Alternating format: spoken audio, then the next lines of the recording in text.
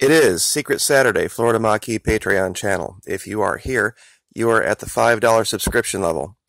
Basic psychological operations training for the future information battlefield. If you don't have these concepts down, you will be powerless against the onslaught of continual psychological manipulation in the media. Now, I'm sure a lot of you are listening to this and going, did he accidentally upload this to YouTube? Well, no, not accidentally.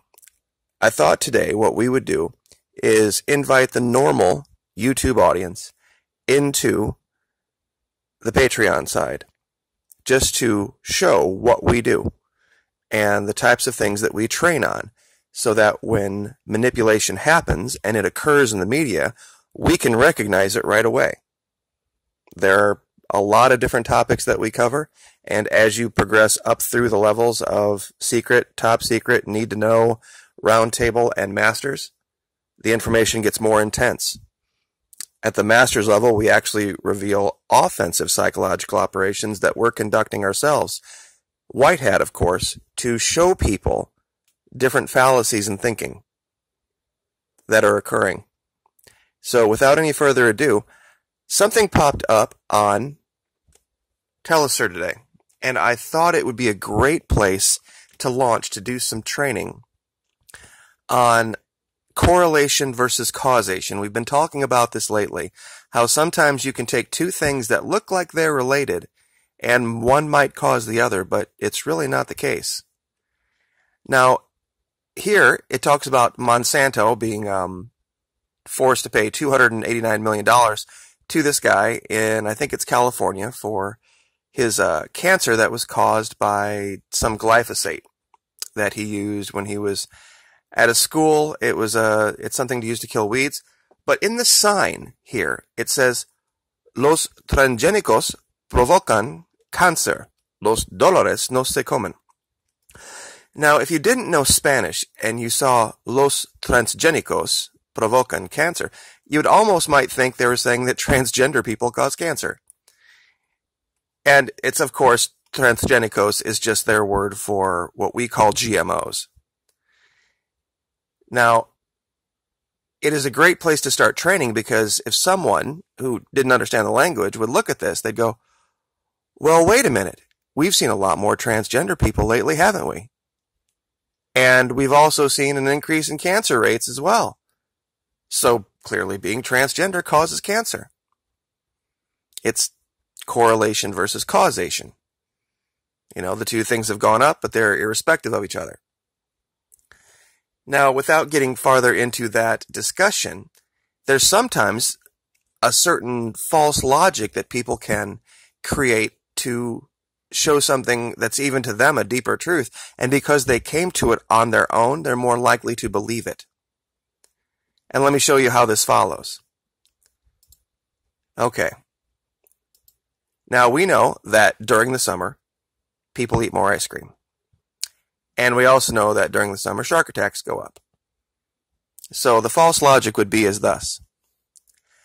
Well, people eating ice cream is a dairy product, right? And that comes from cows. And we know that great white sharks live a really long time, and have. We also know they have an incredible sense of smell. So I guess what that means is that clearly they're smelling the cow product in the human that's in the water, and that's why they're attacking them, because of the dairy that they smell. And since they eat meat, that must mean eating meat is really good for you. And since Alicia Silverstone's a vegan and she's never been attacked by a shark, if you don't want to be attacked by a shark, become a vegan. And if you want to live a long time, eat a lot of dairy products. That's the logic. And I know there's a lot of people out there laughing their ass off right now, but this happens over and over and over again in 1,000 different machinations and ways in all sorts of different topics. One of them, and this one is a completely different biases. Here is a report on Argentina. Now, Argentina has bowed the knee to the globalists and the neoliberals, and they have taken the big loans from the IMF, and they are seeing just as much financial hiccup and heartache in their country as would have been seen in Venezuela had the U.S. also sanctioned Argentina at the level they sanctioned Venezuela. But it's the way they talk about this. You see how it says the dollar soars in Argentina and almost hits 30 pesos? Have you ever heard it described in Venezuela as the dollar soaring in Venezuela? No, you've always heard it as the bolivar crashing. And what this is the peso crashing. But it's how they contextualize it. They talk about how strong the dollar is versus because of Argentina has done the bidding of the New World Order. And they've done the bidding of those that we've talked about before, and we're not going to name them, but you can read through here, and it talks about this giant IMF loan that had just temporarily put this off. And over here, I'm not even going to bring up the article. Down in South America, abortion is criminal. In fact, there was a woman that just got done doing, I think, 10 years in prison in El Salvador for having one, and Argentina was really close to overturning that law, but their Senate voted to keep it criminal. Now, you can talk about the merits of that or the bad parts of that, but the point being is that it's a very, very different place with a very, very different set of values. And with limited information, it's very difficult to make a proper judgment about anything when you don't know the whole story. Much like with our shark and the ice cream and the reason sharks have been around for 400 million years and the reason Alicia Silverstone's a vegan. It's just ridiculous to correlate all of those things together in a way that makes any sense. Now, you can go here to Wiki and go to the list of cognitive biases, and these are the things that we train on. Availability heuristic is a big one. Availability cascade. Tell me what you think this sounds like. The tendency to overestimate, a self-reinforcing process in which a collective belief gains more and more plausibility through its increasing repetition in public discourse, or repeat something long enough and it'll become true.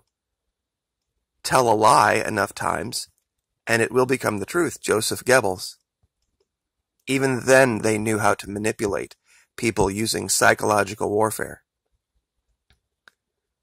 The backfire effect, the belief bias, these are the things that we train on, and then we show the media using them to make the mass populace believe something by false associations and things like the decoy effect.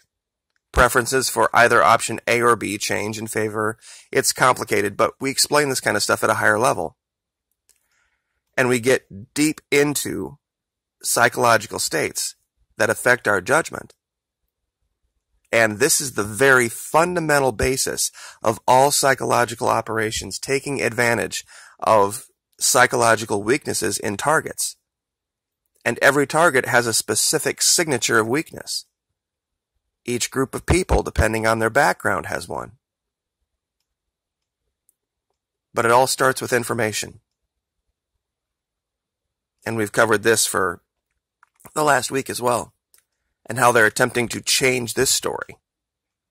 How they're attempting to make you believe that the attack didn't happen, even though there's a guy who went on TV in Miami and admitted knowing the exact model of the drone that was used, offered to buy one himself, revealed the plot hatched right here in the United States, a plot that was put forth by a sitting senator and 2 secretaries of state, and the last 3 presidential administrations have had attempts on the leader of this country, whether it was Chavez or him.